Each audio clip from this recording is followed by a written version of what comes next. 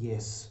So the easiest regression for doing a knee push-up is where we do only the going down of the push-up, only the eccentric part.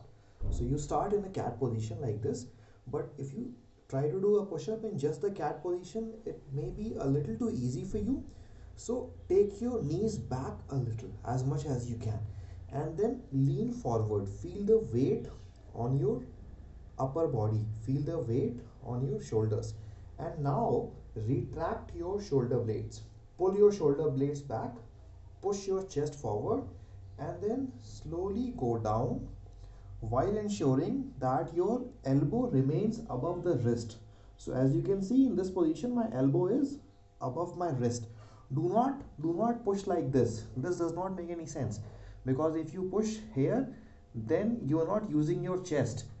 We don't want this angle.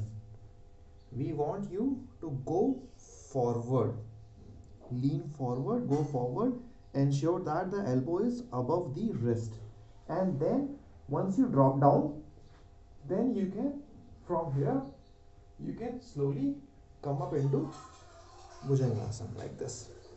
So once more,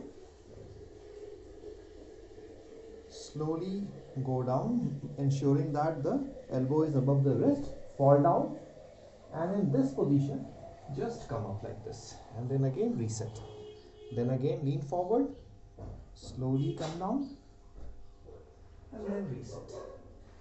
And in order to do a good knee push-up, you may need to adjust the width between your hands. So look at this from the front view. If you have your hands too close together, it will be hard.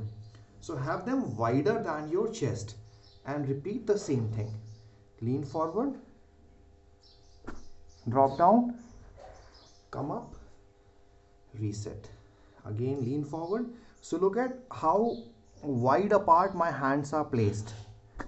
Also pay attention to the fact that I am not letting my elbow go out. I am not flaring. This is called flaring your elbow out.